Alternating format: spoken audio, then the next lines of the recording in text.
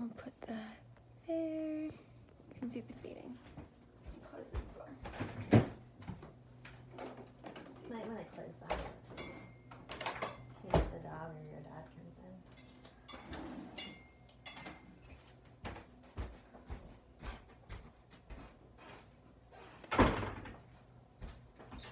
You mean your guests? Oh. Okay. Oh, sorry, I didn't know. I didn't know it was on video. Well, it would be my support pet and my guest. Yeah. In this video, we are going to be doing, I'm going to start with administering medications, and then I will switch over to feeding, and then lastly I will remove, and that's how we will end our video. So, we'll do this second. Look at all your support animal hair. Okay. Yes. So, Make a blanket with our support animal. administering medications we will do first. Let me kind of organize here. So what we will do for administering medication is I will, oh sorry, oh I'm gonna need these, okay, so I'm gonna be working on these while we're talking. So what I would do is I would do hand hygiene, provide for privacy.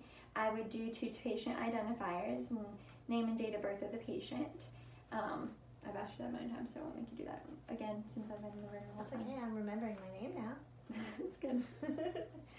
I'm Jane Doe Smith, 10/29, 1965. Perfect. I would verify placement of the NG tube per policy procedure, and then I'm going to look at the medications that are provided and verify appropriateness for the NG tube, and making sure that I can crush those and mix those up with water to instill, because some medications can't be crushed. So I'd make sure that they are appropriate for NG tube insertion here. And I've got my medications next to the bed here, and I also have some water, because you want to make sure that you mix them with some water to ensure that you're pushing that in. So the first thing that I would actually do, I'd verify that placement here, and then I would get my medication. So I mixed up 1 medication at a time, and luckily she only has 1 pill that she needs to take this morning, and that is her ibuprofen. So we've got her ibuprofen mixed up in here, and we will pull up 30 milliliters of water, just plain water, and we're gonna flush that through the tube first. Then we're gonna bring out 30 milliliters of the solution, so of the medication, and we're going to instill that slowly at a good pace, that way it doesn't hurt her stomach. And then we're gonna draw up 30 more milliliters of water, and we're gonna push that through to ensure that it gets all the way through her stomach and nothing gets stuck left in this NG tube. And I would clamp and unclamp at the appropriate times. And then we're gonna wanna make sure that we, if she is hooked up to suction, that we're gonna wanna take her off suction. And then if she is on suction, then we're gonna wanna take her off suction and wait about 45 minutes until the stomach has time to absorb that medication, and then we'll hook her back up to suction. That way she gets the effects of the medication. So after that, I would document, provide for privacy, remove my gloves, do hand hygiene, and confirm that the patient feels better. I would do everything that I was supposed to do previously, so I would do my double checks for medications, I would do my 3 checks, and then I would also do my medication reconciliation, I believe that's what it's called, and I would make sure that she didn't have any allergies to that medication. All of those safety checks I would make sure that I did prior to administering medication. And I would check back up on her in 30 to 45 minutes and make sure that those medications are working in the appropriate ways. So that concludes administering medications. And then the next thing that I am going to do here is I'll do gavage or feeding. And there's a few more steps to this one than the other ones. So I would provide hand hygiene, I would do hand hygiene, provide privacy, identify my patient. I would put my gloves on. I would verify placement of the NG tube.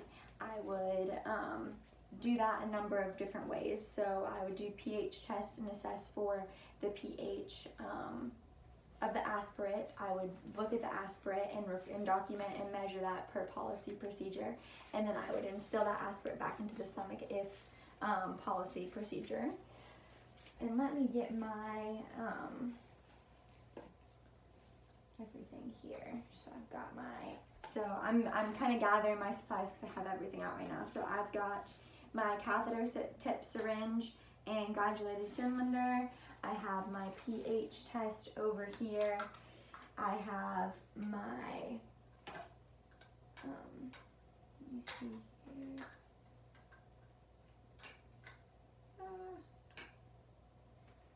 I have my feeding, and then whatever, I'll read that solution because there is it's a formula with 50% concentration, 350 milliliter per and through the NG tube at 5 milliliters a minute. So we have all of our pertinent information. We have our concentration, our solution, we have the volume of the solution, we have the rate of the solution, and the formula. So we have all that, situated in our solution here, and then on the bottom that's our administering meds, which we just did. So we have all of that, so I would make sure that I'd want to check as appropriate here. And we do have our pump feeding. We don't have bolus feeding, but I'll explain that a little bit later. So we have our pump. I have my stethoscope to make sure that I can do my abdominal assessment. So the first thing that I'm going to want to do is verify that tube placement. So I'm going to verify, because we are giving feeding, we're going to want to make sure that we double check because we do not want it to be in the wrong place. So I would verify my patient and her date of birth, and then I'm going to look here, and I'm going to test this multiple different ways just to ensure that we do have the correct placement. So the first thing that I'm going to do is aspirate and get our pH. So we have aspirated, and I put that in my pH tester here. And we have, it's green coffee ground aspirate with a pH of 3.8. And then I'm gonna wanna flush I'm gonna wanna put that back in here and flush 30 milliliters of air in there too. And then I'm gonna wanna aspirate. Did I say that right? I would flush air into it and first, and then I would get that aspirate. I would pull that aspirate back. I'm losing my mind today. Here's my cup. All I can think is I know the CPT code for that. Oh my goodness. I'm also going to, I have my measuring tape here. So I'm going to want to measure I'm going to look for that black dot. That's going to be a verification key. So we have that black dot right there, which is in the appropriate place.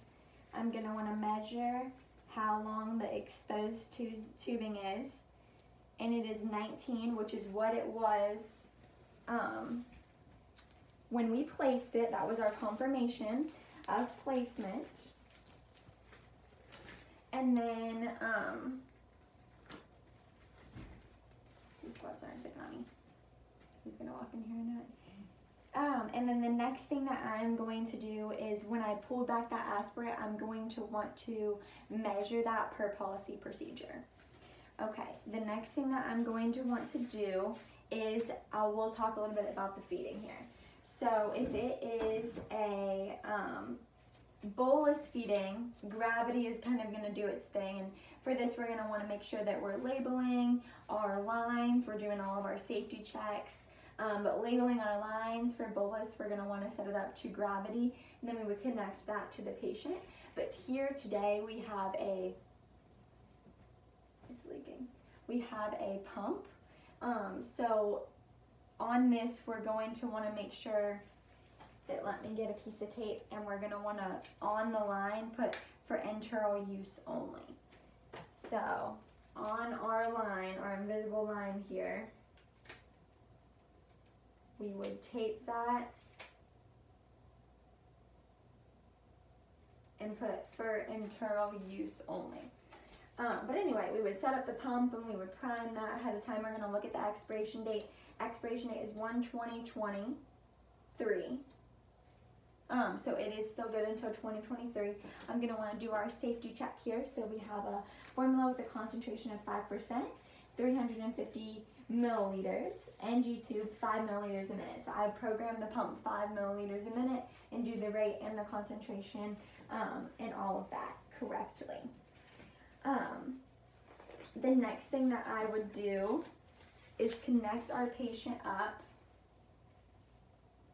to this feeding. So here we have our primed line. So I would connect our patient to this line and let the feeding run.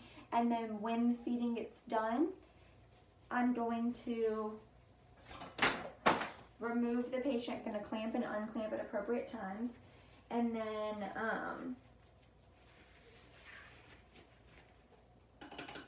I'm going to do 30 milliliters of water, and I'm going to flush the line with 30 milliliters of water after that feeding, just to make sure that she gets all of that. And then per every 4 hours or policy procedure, I'm going to come back and flush the line with 30 milliliters of water again. So the next thing I'm going to do is remove my gloves. I don't know why I keep doing this and when I do them again. I'm going to remove my gloves. I'm going to document this procedure. I'm going to do hand hygiene, check up on my patient, make sure my patient's comfortable, making sure that throughout feeding we want to always keep the head of the bed above 30 because we do not want our patient to aspirate. And I identified my patient and making sure that I got everything. I would provide a focus assessment as needed. I want to always assess the abdomen before I give feeding. So I would do a focused abdominal assessment before giving a feeding. You just want to make sure that everything is okay, and after the feeding, just to verify that placement. Even though we already did in every way that we could possible before, we still want to just verify after. Okay. And you're clamped. So I clamped that tubing. Okay. And then now we have, let's see here. Okay, we already did our enteral feeding and administered our meds. So I'm gonna put that over there. And we have removing the NG tube, which is an exciting time for patients. Yay, I bet you're so excited to get that NG tube. So I would do hand hygiene, provide for privacy.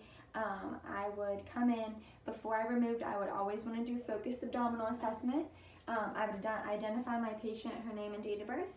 I would do my focus. Jane Doe Smith, 10/29/1965. Great, that sounds perfect. Always ask for pain whenever you're doing these assessments. It's just good to know. What is your pain level on a scale of 0 to 10? 10 being the worst pain you ever felt in your life, 0 being none. 1. A 1? I'm ready to get my stethoscope back. Okay. Okay, that's good. We love to hear that. So what I'm going to do is I would assess her abdomen, looking for distension. I'm not going to do that for the purposes of the video, but I assessed it and it looked good. And then I'm going to listen to all 4 quadrants. Everything sounds great. I'm going to palpate her abdomen. Do you have any tenderness? No, ma'am. No, ma'am, she says. Okay. So I did our focus assessment here. I'm going to look and verify this order here, so remove NG tube. So that's what we will be doing today. I'm going to make sure that the head of the bed is above 30 because that is always gold standard with preventing aspiration and aspiration precautions. After I do that abdominal assessment, if she is connected to section, I'm going to want to take her off section and disconnect that as appropriate. I'm going to put my gloves on for this. And then while I'm removing this NG tube, I'm going to instruct the patient to hold her breath as I pull this tube out. And I'm also going to flush this tube with air because our biggest concern now after removing this is going to be aspiration. So I would flush this tube with 30 milliliters of air, and then I would clamp it back. So unclamp and then clamp it. And then I would also, so I'm just going to pinch it for the purpose of that. And then I would instruct the client to take a big deep breath. And I'm going to remove it. Sorry, I wouldn't hit you with that though. In a swift and even motion, and try to pull it out, just getting that out as fast as I can here. And then the last thing that I am going to do is I'm going to ask I would identify the patient's name and date of birth. I think we did that. We don't have to say it again. And then I would verify that the patient is comfortable. I would discard this per policy procedure, so I would discard this in the appropriate place, remove my gloves, do hand hygiene, and document. When documenting about NG, you always want to do what type of NG tube it is. So say this was a 12 French, so I would make sure that I wanted to document that just so that if anyone wanted to go back and look and see what she had, I would do that. And then after I pull this out, I'm going to be assessing her nares. So I'm going to be looking and making sure there's no skin breakdown or irritation. If there is, we can put some petroleum jelly, or that's if she's not on oxygen. But I would put some irritant stopper on there. I can't think of the word. But I would put some irritant stuff on her nose. And then I'd come back and check on her and make sure that she is able to tolerate normal food now. Thank you, Nurse Allie. I will put that all there. Can I have you tomorrow too? And I think that completes removing NG tube. And I'm trying to think if there's anything else I forgot in the previous video. Doing a lot of talking, it's making my harsh. And I'd make sure our patient was comfortable and come back and check on her in a little bit. This concludes part 3 of our video. Thank you.